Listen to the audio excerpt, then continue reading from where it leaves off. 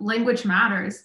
There isn't a template, but the aim is to be specific and clear and to move away from legalistic or highly technical language. I'm also very interested in the ways you've described consent requiring facilitation through the various modes on the platform. We'll hear more from Xin Xin later, and I'm looking forward to learning more about TogetherNet as a project and as a practice of translation. So now we're going to move to our next speaker, Chancey Fleet. Welcome, Chancey. Thank you so much for this opportunity to speak. This is just such a fabulous community, and it's a privilege to be part of it for today. So as was mentioned, I identify as blind. I recently started capitalizing that to kind of make space for the identity, because journalists and folks like that will often change it to something else, like visually impaired. And I really prefer blind because it speaks not to an absence, but to a specific way of working through the world and moving through the world, which is non-visual, which emphasizes touch and hearing and description and kinesthetic sense and all of those things. And so the techniques that I've learned as a blind person are given to me and passed down to me by my wise community of practice, both those who are currently in the world and the generations who came before. And I'm proud of that. And all of my work starts at that place of pride. I'm also a technology educator. I mostly work with communities of disability. And being a library worker, being in New York, and being open to anyone, I work mostly with folks who have lots of intersectional identities across ability, gender, orientation, ethnicity, level of formal education, level of information literacy.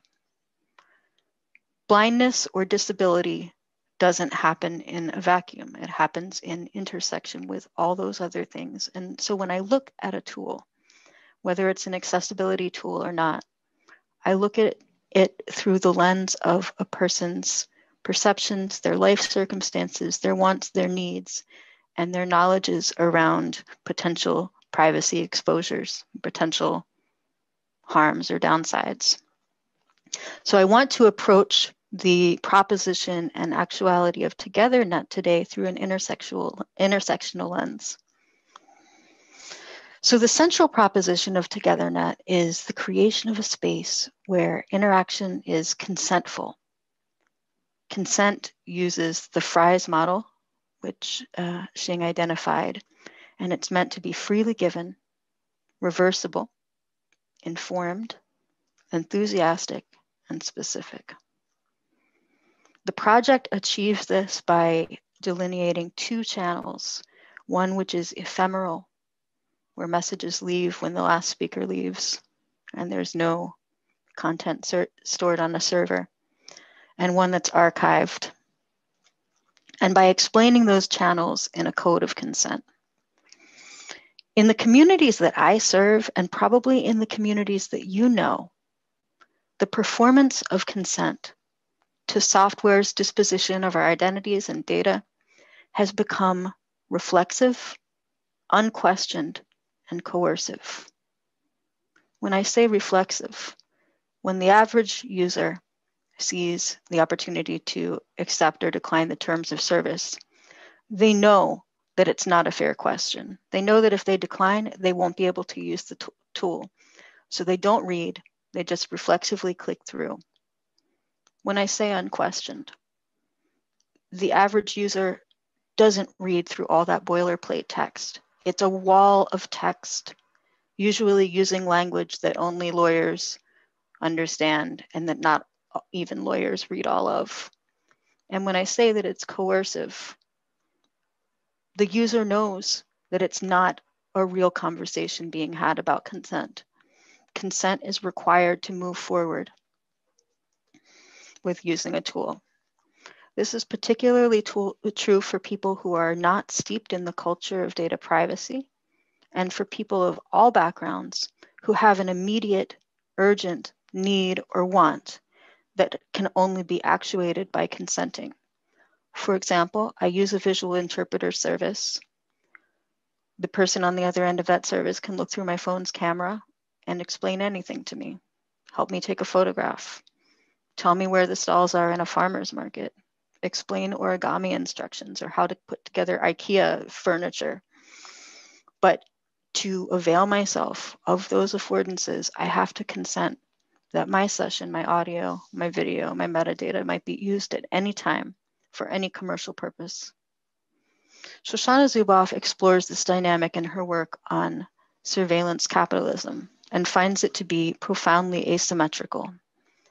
Users almost uniformly consent to terms proposed by software architects, and those terms are crafted to allow those architects to take all kinds of actions and liberties with a user's data that are never revealed or specifically consented to by the user. TogetherNet offers an alternative to this dynamic by embracing the Fry's model of consent. The things the user agrees to are limited and clear. Xin has crafted a code of consent that's prominent and designed to be stepped through at a thoughtful pace.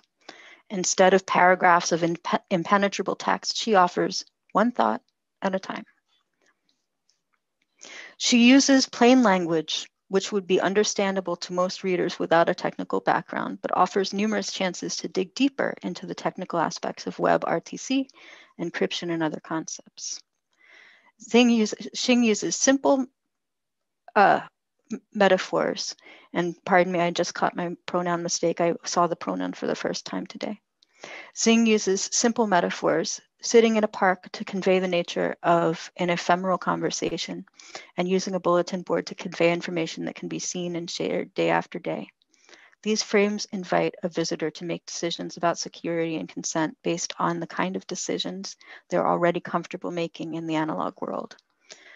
Xin has set out to create a space that's inclusive and accessible, and yet, in their code of consent, they acknowledge that the alpha version of this tool isn't yet accessible to blind and visually impaired people. In my conversation with Xin, I asked them some tough questions to find out how an artist who's committed to accessibility and inclusivity finds themselves in the difficult position of having to reckon with this. Xin shared with me that in their computer science education, accessibility was almost never mentioned.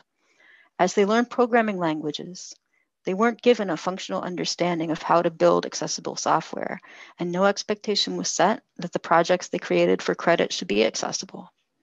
They found themselves emerging from formal education with coding skills, but no accessibility skills.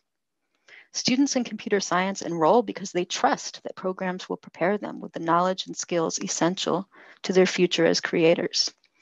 Most of these programs, whether situated at a university or as an informal program or boot camp, offer curriculum and standards that consider accessibility non-essential. New developers and designers working in industry or the creative arts find themselves inadvertently prepared for a painful friction with communities of disability like mine, who expect equity of access.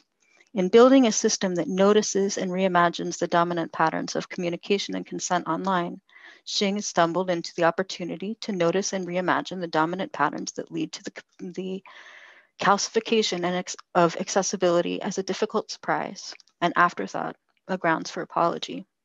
Xing's particular project also invites us to reconsider who we expect in virtual locations that are spatial in nature. TogetherNet's use of avatars that must come close together to exchange messages surfaces the question, how does a blind person move with confidence in a virtual space? Although folks in our community are generally free to move in the world using our canes, acoustic awareness, and the occasional GPS check, our movement in augmented and virtual realities is much more constrained. The designers and developers of AR and VR, from the very simple to the fully immersive, are products of an inherited culture that doesn't consider the movement of blind people in digital spaces.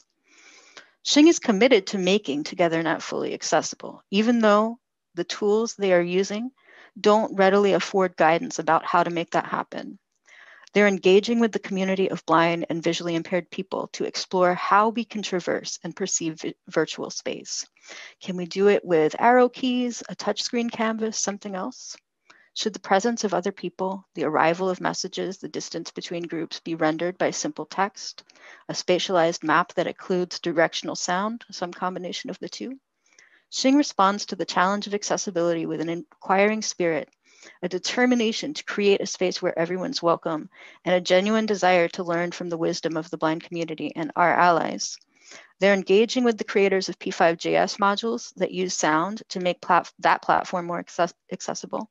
And they're building relationships with experts who can help them test and iterate accessibility.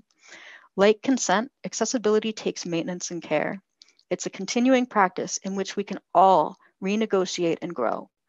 And it requires enthusiasm and specificity. Xin is committed to this next adventure, and I can't wait to see what kind of accessible space they create. Thank you.